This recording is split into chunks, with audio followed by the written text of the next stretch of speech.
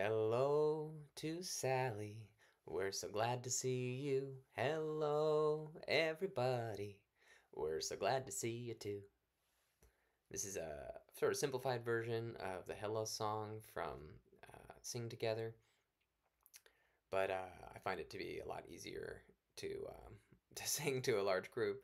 It's great for when people arrive, but it's also really great for any moment in the day.